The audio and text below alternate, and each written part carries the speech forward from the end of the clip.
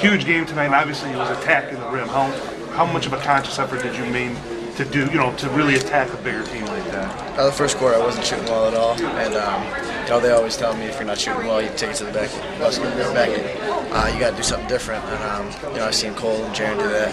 And I think this is the best inside game I've played. I think I was 1 for 6 from threes.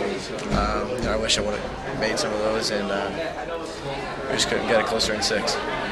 Do you get a little frustrated that you guys get close, and with all these games and you're just not getting over the hump?